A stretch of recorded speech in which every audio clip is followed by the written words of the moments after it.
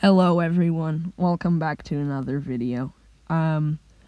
This is my Pokemon region. I've been working on it for the past few weeks that I've been gone from YouTube, and I got this idea from a different channel that I was watching a couple of weeks ago, but I hope you enjoy. This is the cities map. If you don't know about Pokemon, they usually have a cities map or something like it. And these cities, all the way from 1 to 17, are based off of real cities in New Zealand, if you couldn't tell by the shape of the map. City 7, Welton City, is the capital city. I'm pretty sure it is in real life, too, or something like that. I don't remember. But, this desert and the mountains and everything in this map is based off of a real place. Over here in the city area, you can see on City 4, City 5, City 7, etc., there are stars. Those stars represent gyms.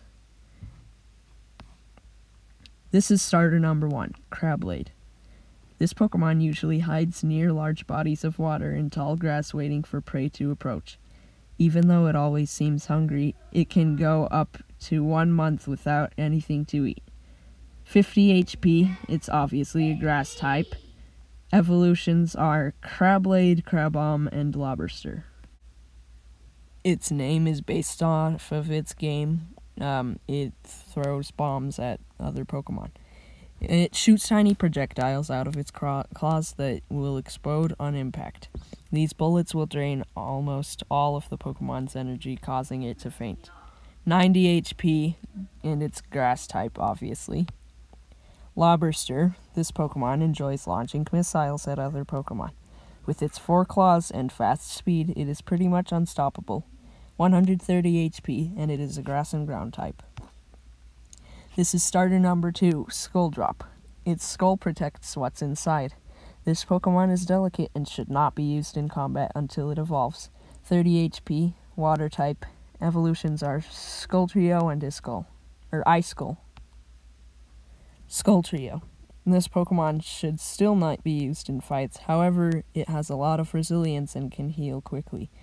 It can also heal people who touch it. Each of its skulls can have a different expression at once, as you can see over here in the picture.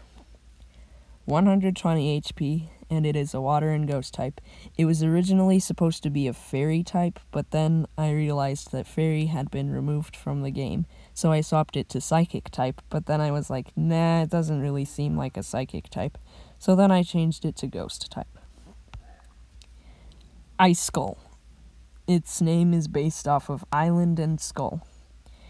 This Pokemon contains a small island inside. It is actually said to home small injured Pokemon inside of itself until they can heal. 170 HP, and it is a water and ghost type. Again, that was supposed to be fairy, but I had to change it. This is starter number 3, Volcanior. This Pokemon is blinded by constant smoke pouring out of its mouth. This eye is not completely useless, though. It can be used to tap into other dimensions closely related to this one. 70 HP. It's fire type, obviously, and its evolutions are Volcarnivore and Volcanicops. Volcarnivore. This Pokemon has figured out how to use other dimensions to manipulate this one. Only it and one other Pokemon have ever been observed doing this. You'll see that other Pokemon in the legendaries.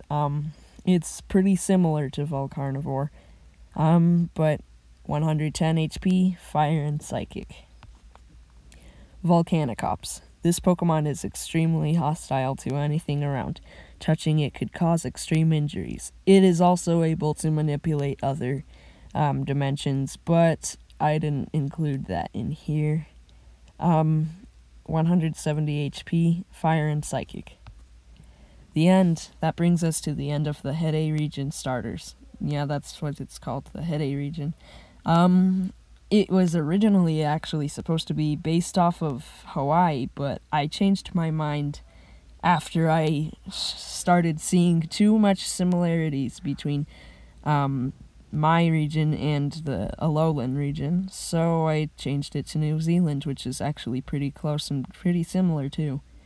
Well, I hope you enjoyed, and I'll see you next time.